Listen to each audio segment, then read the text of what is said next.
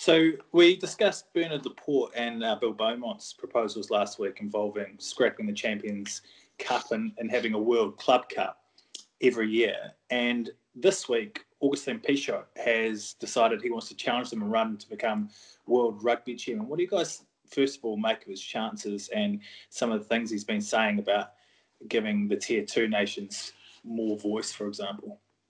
Love it. I love that he's throwing a cat amongst the pigeons, as it were. Get it? Well done, Jim.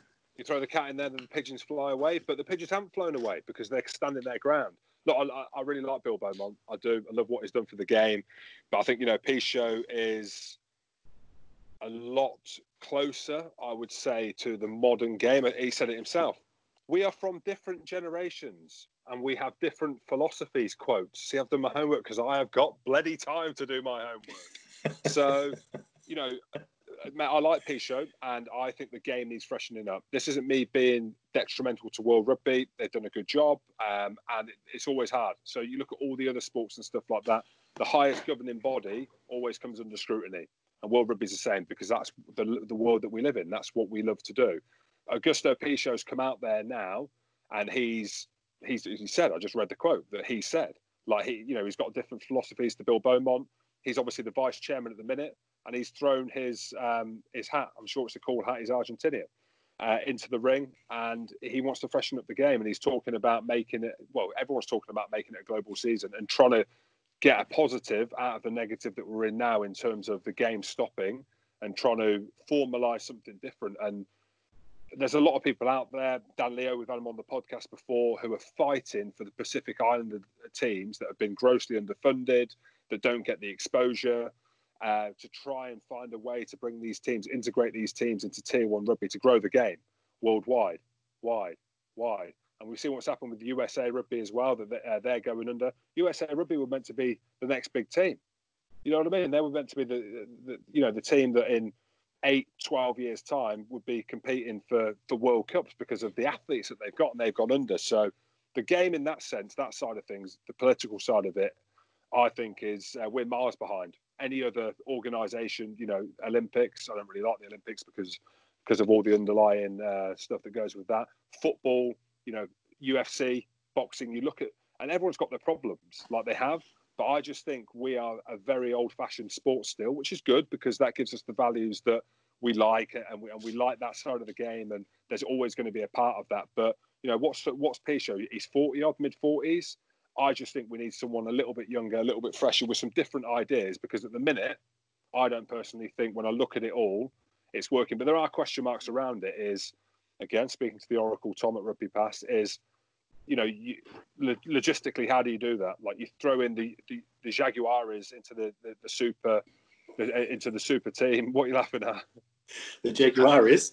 The Jaguares. It's either the Jaguars or the Jaguares. Mate, I'll tell you what we'll do. We'll call them the Jags. You throw the Jags into the mix, and you throw the you throw the Japanese franchises in as well. Is, mate, the travel. How are you organising travel between these teams and stuff? So I don't know. So there's a few ideas out there. What happens here? Does it go to a public vote? I think we should have them on the podcast, and they can maybe they can put it to the millions of why they should be voted in. Who votes them in? Does anyone know? Well, I do know, and it's a good point actually, Jim, because perhaps people don't know, but each rugby council around the world, so obviously every country that's a participant gets a certain number of votes. So England get 3 votes.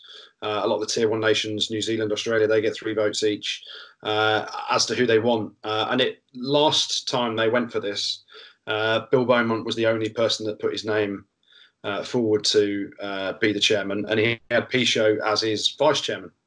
That right? He was vice chairman, wasn't he? Yeah.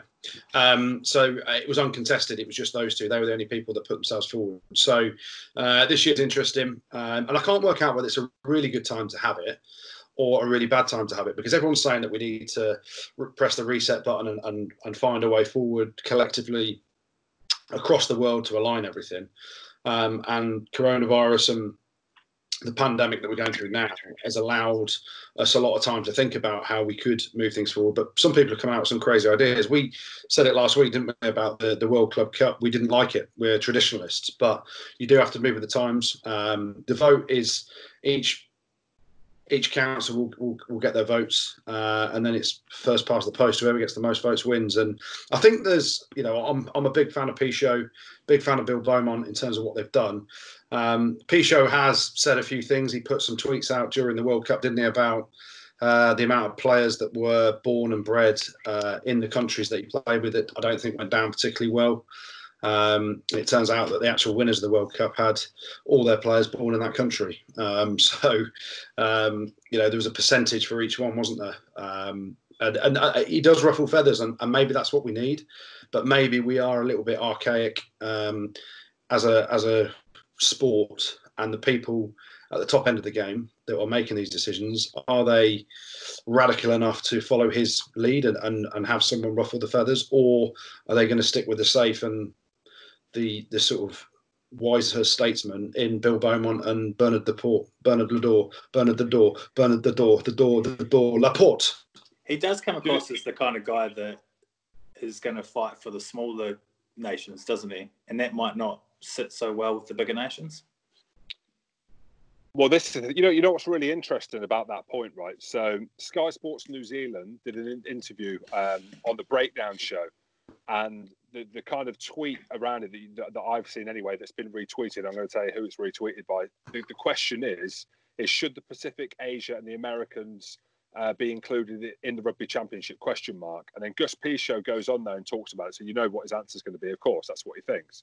And the All Blacks have retweeted it, which I thought was really interesting, that the All Blacks are getting behind someone like Pichot. Yes, he's the vice chairman, but you just mentioned it then. He is quite active on Twitter. He's quite outspoken, and he's throwing a cat amongst the pigeons. Are there pigeons in New Zealand? Of course there are, aren't there? Yeah, there are. Yeah. Yeah, there are. Yeah. New Zealand pigeons. It's cats. Do they look as well. the same?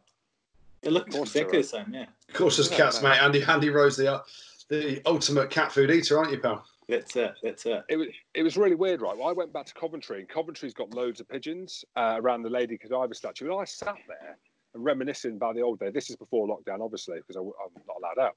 And I was thinking, if you were a pigeon, where would you want to live? Not Coventry. Would you? You wouldn't want to live in Cov, would you? If you were a pigeon, what's wrong with Cov for a pigeon? Fuck this! I ain't living in Cov. Just ain't. What a shit place to live if you're a pigeon. Why? Just this. Where would you live if you're a pigeon? New Zealand. That's my point. That's the point. Do you not get? That's the point of what I'm saying. Right. Got you. I'd rather be a New Zealand pigeon. Thanks for that, James. Thanks for that. Highbrow again. It's okay. It's okay. Very highbrow. So I thought it was very interesting that the All Blacks actually retweeted that, because it's very rare that you see like an England rugby or a Scotland rugby interacting with media in that way. But hey, it's unprecedented times. I fucking love that word, unprecedented. It's interesting though, isn't it? With Pichot, he's not scared to ruffle the feathers and throw the odd tweet out. I'm just wondering whether he needs a running mate. Whether he needs, who would be his vice? I mean, who would be his vice captain? Yeah, who would be his vice captain? He's vice chairman. I don't mind saying things on Twitter. So Augustin Pichot, if you want me, I'm here.